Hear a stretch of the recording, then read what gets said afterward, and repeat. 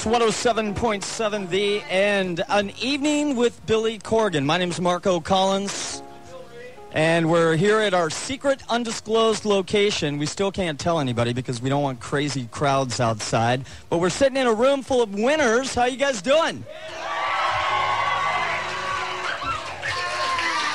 We're gonna spend the next hour doing an interview with Billy Corgan and, ladies and gentlemen, Darcy from the Smashing Pumpkins.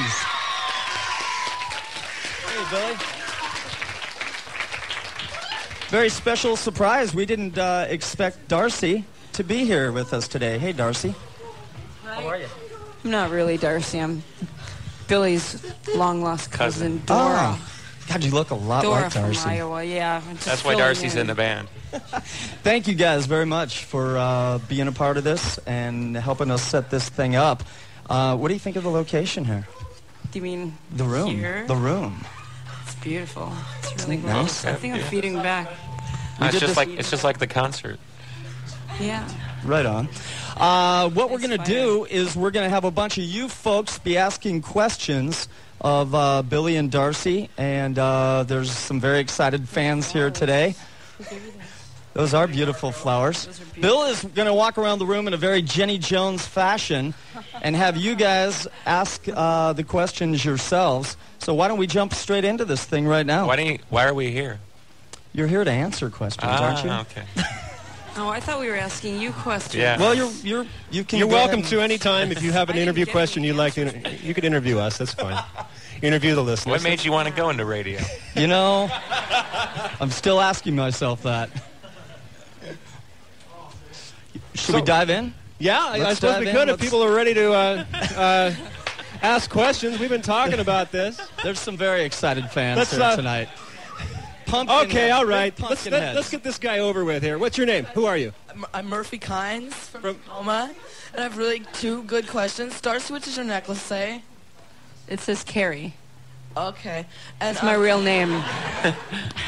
And, like, do you still like the Sacred Heart and stuff? Nah, you know. We're over it. We're over the Sacred Heart. Heart. Okay, I was heading over here. Good Did you have a question? What's your name? Alexis Gentry. Hi, Alexis. Hi.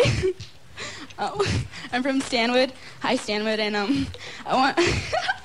You're just here to say hi to them, not us. I want. Don't worry. Don't be nervous. It's only going out to about 1 million people. Your mother right now is wondering why she put you through all those years of school, but... What was your question? We'll get back to her. Don't worry. Okay, I'm Amy Euchre from Stanwood, and I want to know what you think when you, like, walk through the grocery store and you see, like, your face on a magazine. What do you think? Usually I think, why was I wearing that? It's a lot of what was I thinking, you know? Any thoughts there, Darcy? It's usually like, why did they pick that horrible picture? Is it something that you have no control over? It depends on the situation, but usually it's like, well, we can't really show you the photos because we're on a deadline and you guys are on tour, and it's a lot of that kind of thing. What's your name? It depends on whether or not the magazine likes you. You know? Oh, really? Yeah. What magazines in particular would you rather have your photograph in? I will not allow Darcy to answer that question. Thank you. No names. What's your name? Sarah. And I was wondering if it was weird for you to play the American Music Awards. It was kind of crazy, yeah.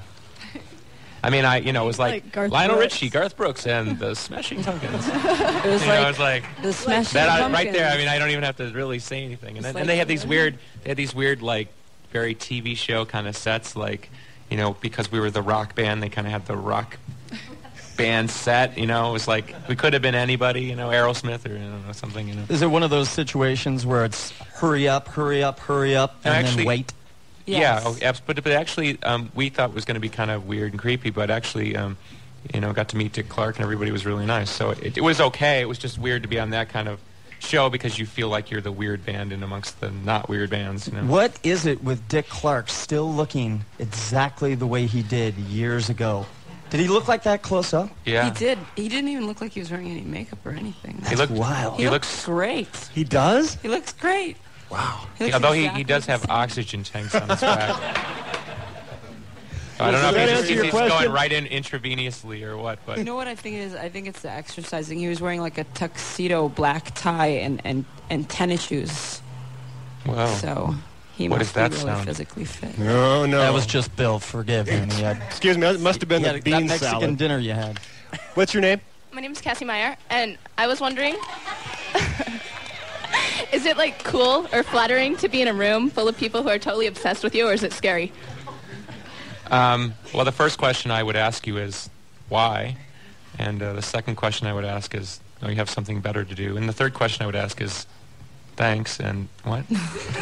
That's not a question. No, I mean, honestly, to be serious for a moment, we've worked at this for so long that you get to a point where you really appreciate people coming to see you and people being interested, because it's been a long road. I mean, this did not happen overnight. So it'd be worse. It'd be worse if we weren't in a room full of people who like us. Yeah, exactly. Put it that way. That would feel a lot worse. That is cool that you guys have that attitude, though, because a lot of people, I think, when they reach the size the Pumpkins are at this point, kind of have almost a not so much a negative feeling towards their fans, but sort of an anti-publicity, sort of want to be away from the fan.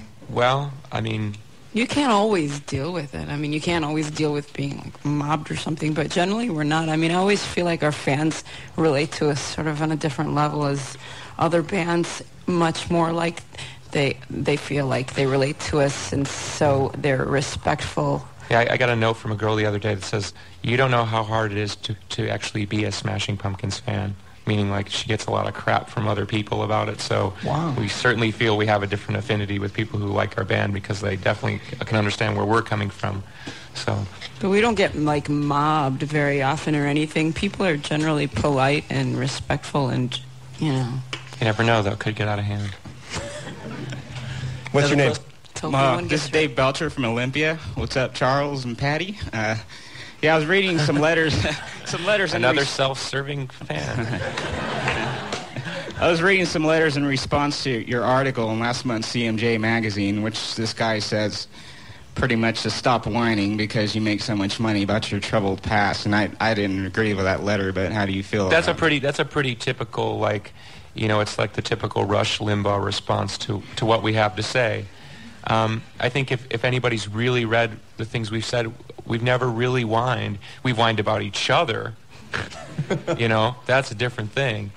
But we've never whined about the success that we've had. We've never whined about fans. All we've said is, like, we just want people to be as honest as they expect us to be.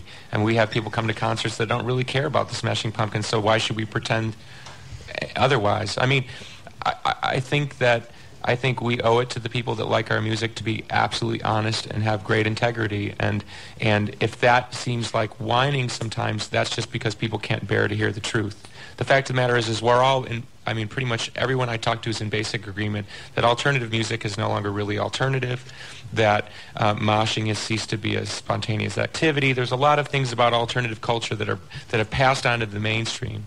So we can call a spade and move on. And try to move on it and make for better music and better things and try to create better relationships between bands and fans. Or we can continue the rock tradition of we're different from you are and you're not as cool as we are. And if that's the kind of bands you want to listen to, more power to you. But the bands I wanted to listen to are people that I could relate to. And that's always been our position. And a lot of people don't like that. They want their rock stars to be untouchable. And where we come from, where we stand for, it's never been what we're about. Billy, I remember hearing a quote that you had mentioned about moshing and about how all it is these days is getting in a pit. You're moshing for the wrong reasons. How do the Pumpkins feel? So over-intellectualizing it, but okay, all right. You're sick of moshing. You hate moshing. I mean, we were playing when in 1990 when people would go nuts because they never heard music like this before. They were really moved, not like it was the cool thing to do. It's really disgusting to us when we're playing one of our really slow, Disarm would be a beautiful good one. songs. Disarm would be a good example. Heavy metal Like version. moshing, Yeah, right. you know, they're like body surfing. It's like they're not even paying attention. They're not. They've seen it on MTV and they want to be That's out the there. Yeah, I thing mean, to do. we shouldn't beat a dead horse, but I mean, basically, we've just tried to say, hey, you know, if we're rocking you, then, and if you're moved, that's cool. But certainly when you play a slow song and people are doing whatever it is they think they're doing, I mean, Let's start a new dance. the pogo is The a good one. pogo. Back in the Devo days. I mean, but I mean, it's like, so, you know, we don't want to be the voice of like the anti-moshing contingent. You know what I mean? It's like we don't really care that much, but you know, it's just one of 100 honest statements that we've made that somebody takes umbrage with because they think we're trying to tell people what to do. It's just, you know, I've always respected people in bands. I mean, R.E.M. was a great example of a band that always spoke some kind of truth about rock and roll, and we feel a certain responsibility to speak that kind of truth. People don't want to hear that truth. That's fine. There's plenty of bands that don't like you. Trust me. They don't really care about you. They're self-serving bands. They only care about what they're doing, and if they want to stare at their shoes and play music, that's cool. Pavement. But I'm not going to name names. Come on. I don't even care to name names. Shall we move on? Yeah. Your name, please. My name is Jeremy. I'm from Tacoma. And first I wanted to thank you two for coming out and talking to us. Thanks for coming, too. Really appreciate you guys doing this. It's kind of cool that you did this for us. And my question for Billy, do you have any words of wisdom for musicians that are just starting out? Like, say, if you go back down the road and you think about it, what things you might have done differently, or labels you started out with, or things that you did to start out with that got you where you are today. Do you have any words of wisdom to share with anybody else to start on that path, down that road? Especially in the Northwest. There's a lot of years out there. Yeah. It's actually pretty simple.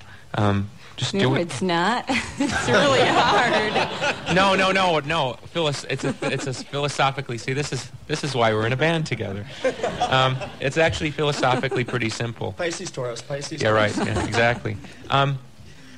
Okay, the best thing I could say is the things that we did that were right were we never deviated from what we did.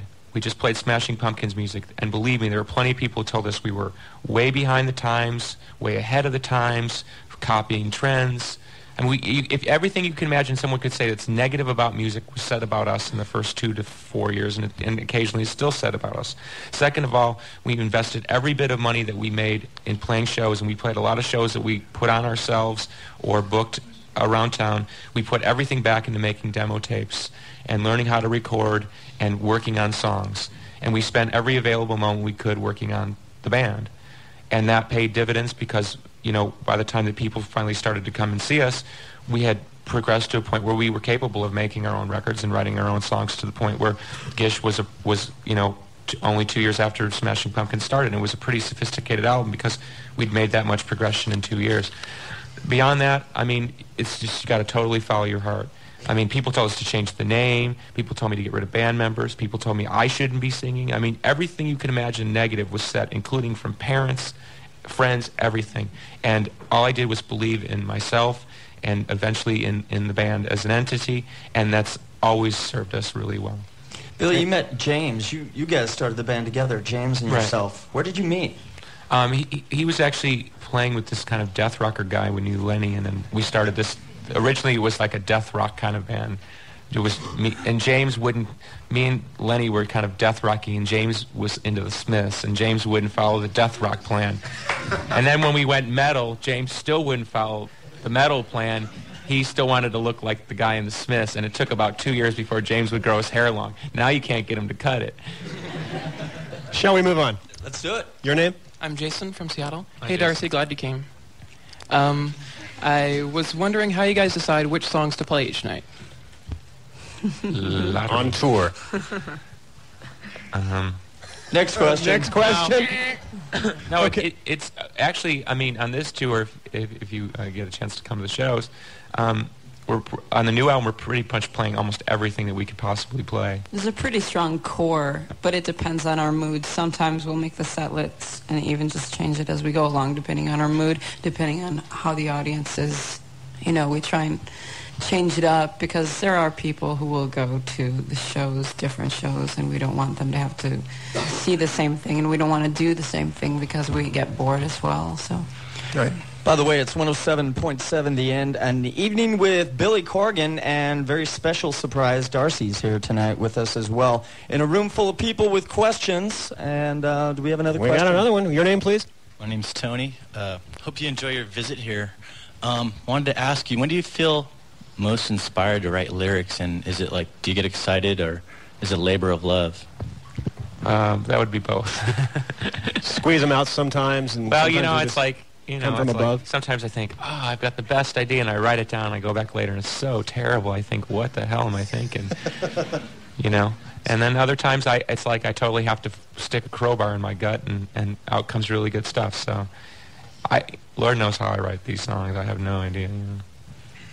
I heard an interview once with you, Billy, where you were talking about not all the lyrics of your music necessarily may have to do with true life things, but it all comes from different experiences that you've sort of mixed up and made seem a little bit more obscure. Yeah, well, there's certainly an emotional truth, to them all. I mean, not that I've lived every moment of those, because I don't have time to live. So if I had time to live, I'd write about that, but I don't think you want to hear about, like, I'm in another hotel room, and things are real sad, and we have no the phone's not ringing, and we have no life. Hey! And then the chorus comes in, I don't think you really want to hear about that. So we just sing about what our lives could be like. What they used to be like. Yeah, or what they used to be like. The good old days. Back when you were working in the sushi bar. Yeah. Are you cutting sushi? Cutting fish? I believe she was throwing it at people. Yeah. They wouldn't let me actually cut it, Keep Darcy away from the knives. Marco, are you done? I'm done. We have a question out here. Okay. One question, and then I think we need to take a break. 107.7 The End right here. We got room for one more? Yeah, let's do one more. What's your name? Katie. Besides the success and the fame and the fortune. Well. Other than that. What's left? Okay. What sort of lasting inner reward has music given you? Whoa. Heavy. You want me to answer that one there, Darcy? I think it's different for every person. It depends on where you're coming from and where you're going. It forces you to grow up really fast. It's pretty much like throw you in sink or swim. You learn a lot really quickly, and you grow a lot really quickly, and it's, Well, hey. Another high-pitched work? noise from the room here. Are we going to take a break? Or does Billy, did you want to answer that question as well? Wait till after the commercial. No, go ahead, Billy. No. We're all right. Other than that high-pitched I mean, squeal. for me, I've thought about it a lot, and certainly I think the greatest thing is that we've always just been ourselves. Certainly, there was a really weird time for us when after Gish came out, and then, Nirvana became so famous seemingly overnight, and there were all these people questioning why we weren't that kind of band and why we didn't write 3-minute songs. And I'm really proud that we didn't suddenly change our course and try and follow the grunge revolution into the sea. I mean, we stuck to our guns, and I think that's why people respect us, because we haven't jumped on that ship, and now we're surrounded by 8,000 imitators, and it's just a crazy world. But at that time it would have been really easy to do that, because certainly there were bands from America that we would go to Europe, and there'd be the words "from Seattle" would be bigger than the actual name of the band. I mean, people were selling where they were from and what label they were on and what movement they were part of, more so than they were selling themselves. And people would assume that we were from Seattle, and we would have to say no, and they'd say, "Oh, you're a grunge band." We'd say, "No, we're not. We're not." And it's like this went on 1,000 times for years, and I'm really proud that we've been ourselves. And at the end of the day, if we didn't sell another record, at least we'd be happy because we rocked, and we certainly had a good time. We did it our way. Do you think that the Seattle rumor had anything to do with the Sub Pop single? The Afghan Wigs ran into the same thing. I remember people thinking... Sure. I'm sure that was part of it, not the entirety. That didn't help. But, I mean, it's hard to kind of put it all into words, but it was amazing. It was like we'd go to Europe, and everybody was so enamored with this part of the world. and to not be from here was like almost like, well, we're not really interested in you. You know, it was really a weird People thing. used it to their advantage, probably. Well, trust me, those people know who they are. It's an evening with Billy Corgan and Darcy from the Smashing Pumpkins, 107.7 The End. We're going to take a break here, grab something to drink. You guys think of some more questions? We'll be back after this. All right, it's 107.7 The End. I'm Marco, that's Bill. An evening with Billy Corgan and Darcy of the Smashing Pumpkins. We're live at an undisclosed location here in Seattle. A very beautiful location at that. Candles lit. Your living room is very nice. Yeah. Candles lit all over. We have a fireplace over here. It's nice. Are you guys enjoying the environment? Did you guys get some free food upstairs too? Free food? All right. It's catered. This is nice. Before we move on to the next question, I just wanted to personally thank you, Billy and Darcy, for having Cheap Trick play with you live at the big show that you guys broadcast. No, I'm a we thank huge them. Cheap Trick fan. We thank them. Let me tell you, we probably wouldn't be here. I mean, I can't tell you how cool it was for me to hear 3 Cheap Trick songs live, knowing that it was going on all over the nation and people having to air it. And I was like, yes, Cheap Trick on my radio station. So thank you guys. That was great. You guys you grew up being big fans. Yeah, I mean, we grew up in that horrible decade called the 70s, and Cheap Trick was like literally like the Nirvana of our youth. Heck yeah. Should have been anyway. Right or on. should have been, yeah. Other bands in Chicago that you guys are fans of? Red Meat? Red Meat, absolutely, yeah. Urge Overkill, Veruca Salt. You name it. Catherine. I have to plug Catherine. Darcy's husband plays drums. Oh, you're giving it away. Were you going to use that as a trivia question? End of the show, we're going to give away a couple pairs of tickets to tomorrow night's show, and I think Darcy and Billy are going to come up with the trivia questions. None of which we used on the air, mind you. We have a quiz at the end. Yeah. Drill them with a quiz. Yeah, I'm Pumpkin Trivia King. So. Want to go to our next question? I guess I won't win. What's your name? Hi, my name's Tim Hatch. Hi, Billy. Hi, Darcy. Hi. I just had a quick question about if you guys would maybe ever be interested in maybe starting your own indie label, or are you? I mean, Darcy. I don't. Yes, we are. We are scratchy, and we have some pretty good bands. James and Darcy have started a label. My in-laws and some friends from New York. Some good music. Isn't your mom putting out an album? Yeah. Yeah. She plays the flute. Next question. Your name? Hi, I'm Amy from Ording, Washington, and I heard that you guys were pretty upset when the video for 1979 got lost. How exactly did that happen? We would like to ask the same question. Upset? No. The story we were told was he who shall remain nameless was given the tapes to take to a dubbing lab, and he put the tapes on top of his car in a box. You know how you put your gas cap on top of your car when you're putting gas? Never do that. And it drive away. He drove away, and they found the box, and then they heard there was a ghost, and then the ghost of the man who got the tapes, and they had the cops looking, and they were announcing it on the radio, and you guys had to go back and reshoot it. Oh yes, we did. That was the house scene in the video. It's worth it though. Yeah, I mean. We got at least a 30 more seconds. No, about 10 seconds. That 10 seconds you see of the party, that was 4 hours there, 4 hours back, driving there, so it was worth it, though. Next question. Your name? Yeah, this is Peter Swansea from Burien. I was wondering whether you ever think that Jimmy is sort of a discredited member of the band, being a really talented drummer. What do you mean discredited, though? Well, it seems I've seen a lot of pictures where he's in the background, and I've, drummer syndrome. Yeah, they're waiting for him to blow up any minute. Don't be a drummer if you want to, they get screwed all the time. I think, put it this way, I mean, Jimmy personally is not that interested in the spotlight. I don't think Jimmy's that interested in being recognized, but anybody who knows drums knows who Jimmy is. So. Honest to God, Jimmy Chamberlain is one of the best drummers in the world. Quite literally, he really is, and he knows it, so he doesn't need. Not in a bad way. He doesn't need that. He has his own self-confidence, which is really healthy. He doesn't. need all that other stuff. He's pretty cool That's letting me and James hog all the pictures. Your name? My name's Jessica Dillard, and I have 2 questions. I wondered if you found that your new ticket plan, or how you're selling tickets, have you found that that's more of a fan base now than before? Absolutely. And I was wondering who you guys have found to be like the most influential people in your music, like, you know, who you looked up to when you were young. And 2-part question. Well, I'll answer the ticket thing. I mean, I'm completely amazed because we've done other small shows.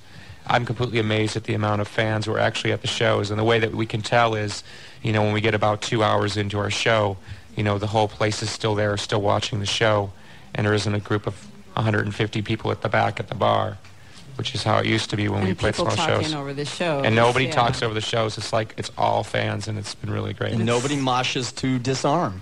No, that still happens. You'd be surprised. But the influences, well. But they stay there. The show's really long, and they're still there, so they must really care. You're doing like a 2-part kind of show. You take Don't an give it intermission, away. right? Oh, sorry. No, the world knows. Now we're doing a 2-part show, and we come out and play about 45 minutes, kind of mellow-esque, and then we come out, take about a 20-minute break, and then we come back out and then beat your head in with the metal. Your name, please? Jamie Arthur. And I had a question about, I heard you were writing a song for Courtney Love to perform. Could you elaborate or explain or whatever? Is it true? The answer. Actually, Billy's written all of Courtney's songs. Well, and wait, amazingly, she thinks she's written all of mine. That's the other amazing I love Courtney, part. and that's not a mean I've heard her set. say That's just a joke. Yeah, you know, according to her, Disarm was her song. Which I don't remember her actually showing me, but that's kind of a funny thing. But yeah, as far as this song, there is a song that I wrote with her in mind. Yeah, and, actually. She made me so angry that I'm not going to give it to her at this particular moment. So we'll see what happens to the song. What happened? You guys are still friends, though. Yeah, we're still very I heard close. Courtney came out and spanked you at the L.A. show, live on stage. Was that true? No comment. Are you done? I'm done. The great part is nobody recognized her because, you know, because she's doing this movie and she's lost about 35 pounds, and it's not like she was big before, Her but hair's she's like black now. And she came on stage and nobody knew who she was. Oh, that's great. So that's not bad for the most recognizable woman in America. You know. It's the end, by the way. Our evening with Billy Corgan and Darcy of the Smashing Pumpkins. Bill, to you. Your name, please. Ellen. I've noticed that some of your lyrics, but particularly song titles, echo some of the passages in Kurt Vonnegut books. And I was wondering, particularly in Slaughterhouse-Five, I was wondering if Kurt Vonnegut is a particular influence, or is that just coincidence? You're literally like the 4th person in the past 5 days that has cited an author as an influencer and inspiration for my lyrics, and I've never read any of those authors. So either I'm tied into the universal spirit that is authorship, or it's just sheer coincidence. It's me. I've read it, and I'm projecting it psychically into his brain. Next question. Your name, please. Dana. I've noticed a lot of religious references in your lyrics, and I was wondering if you're personally a religious person, and if so, do you believe in organized religion, or do you believe that it comes from within? Well, all those references to Jesus are really this guy I know, Jesus. So don't mistake that. And I don't know. The religious question is always a really weird one to me because I feel really uncomfortable talking about it in It's public. not one of those things you're supposed to talk about in mixed company. I just, if there is a heaven, I see me getting there and being yelled at. That's all I'll tell you. I see, like the book where they open it up and it's like, you said this naughty word 9 million times, and you're like, no, and you're like, yes, you did, Your name, please. Sean Thayer from Bellevue. And I was wondering, after Space Boy, there's like a little excerpt from, I think it was an interview you guys did a while back. What exactly is that? Space Boy from Siamese Are you Dream. talking about the masturbatory comment? Yes. It's just this weird thing I found. It's just this woman talking about her husband masturbating himself. I thought it was funny. It's really that simple. I mean, everyone always like makes us out to be such serious people. I thought it was a little funny in joke. Your name? Nick Brown. I was wondering why you guys picked Flood to produce Melancholy and the Infinite Sadness instead of Butch Big. Well, Flood producing Melancholy and the Infinite Sadness has a better ring to it than Butch Vig producing Melancholy and the Infinite Sadness. No, but seriously, Flood, because of the bands that he'd worked with, like U2 and Depeche Mode, we felt could better do this crazy album. It's really kind of that simple. Now, when I had heard that Flood was working on the record, I was thinking, wow, there's going to be a big sound difference on this record, and I think people were treated to that. In fact, I remember seeing a quote, and I'm not sure if it actually came out of your mouth or not, Billy, about what was being created here was comparable to The Wall of the 90s. Well, that was me shooting my mouth off before we actually recorded the album, so... But in terms of sound, I mean, 1979 is such a far cry from anything you guys had done in the past. Was working with Flood an intentional thing because you knew you were going to go in that direction? Figured he might be. It was kind of a guess. I don't, 1979 was probably, or in fact was the last song that I wrote for the album. So. Doesn't it always work like that? It's kind of weird that way, yeah. And. Any indication of the direction the Pumpkins might be going in? You mean droning synth pop? Oh, sure. Your name, please. My name is Angela Rainey, and I had a question as far as, I know a lot of your influences are like Cheap Trick and a lot of male people. I was wondering, is there a lot of female influences that you've listened to as well? That would be my mother. I believe that's the superseding influence of all.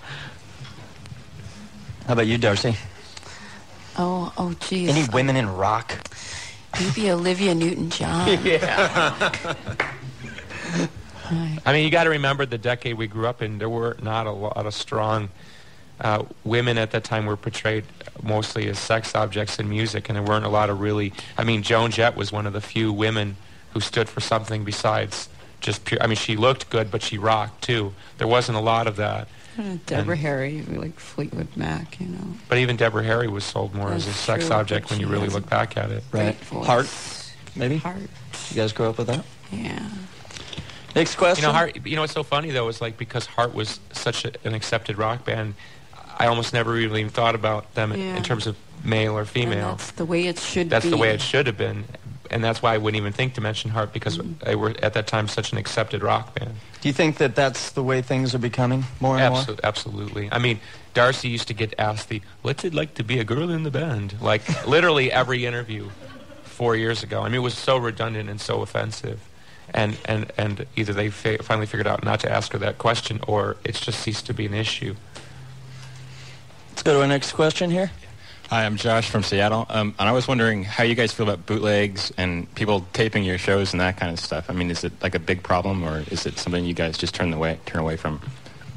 We don't mind if they tape the good ones, In general, we pretty much think that the only people who are going to buy those are people who are so into the band that they already have everything else already.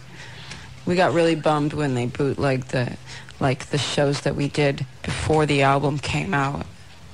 That was kind of a bummer, but... Which I kind of wanted to ask you guys about, too. The Lost Darcy tapes? Yeah, that was a drag. What happened there? Just can't trust anybody. Somebody you were close to? Yeah, somebody basically living in her house was stealing tapes, demo tapes, and booting them? Band rehearsals and things. And equipment, etc., etc., etc. Ouch. Ouch. You guys had done those live broadcasts that we aired here on the End in Seattle. A lot of people, a lot of excitement. What was it, the first song in, second song in? Yeah, that would be, I believe that was the second song in, yeah. And the great thing about it is I heard somebody screaming, off mic because it wasn't being blasted out in the theater, but I heard somebody bashing around something and just yelling at the top of their lungs. I'm assuming that was you, Billy. No, we were laughing. We thought it was funny. That's great. We were making jokes. It was like, if you can imagine, it's like, we hadn't really played for about 6 or 7 months. New album's coming out. We're really excited. hometown show. Second song, Power goes, and we're standing there going, yep, this would be Pumpkin Luck. Yep.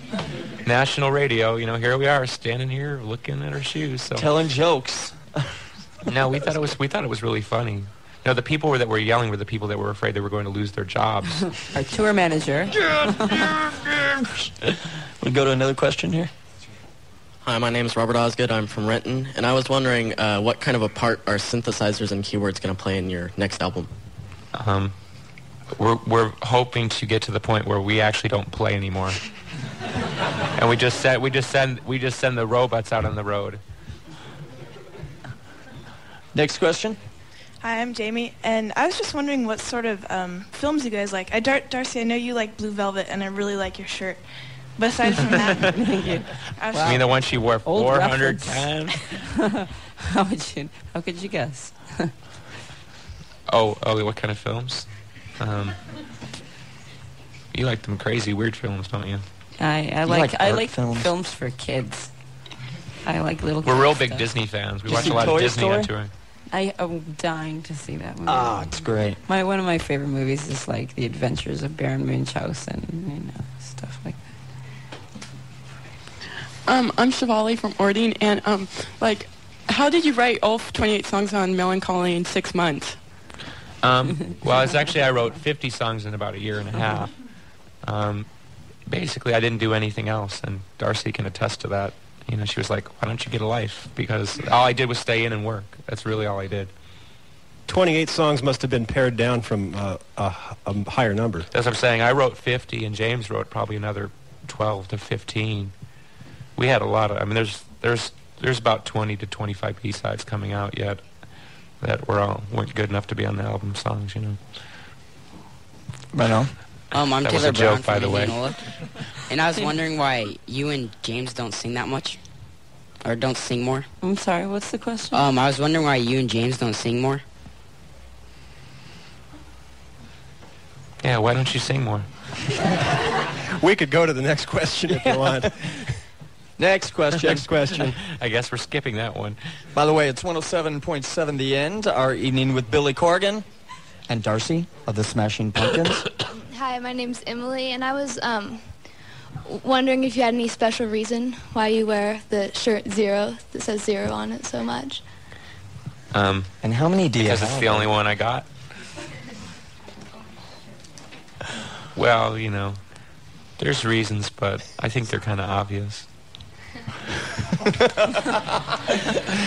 Next question. Hi, I'm Mary Rose Hegstrom from Arlington, and I was wondering, after the song French Movie Theme, who's singing the national anthem? Yeah. When we were mixing Siamese Dream, Alan Mulder and Butch Vig and I would go to this karaoke bar in this horrible hotel we were staying in. And I was in this weird phase where I was carrying around a portable tape recorder and I was taping people's conversations. And I had this recorder with, and this man who looked like the Marlboro Man got up on stage and proceeded to, and I knew something good was going to happen. So I recorded him singing this, and it was just the most amazing thing I'd ever seen. Unfortunately, it's a really poor quality. But if you could have been there, he kept hitting himself in the head with the microphone.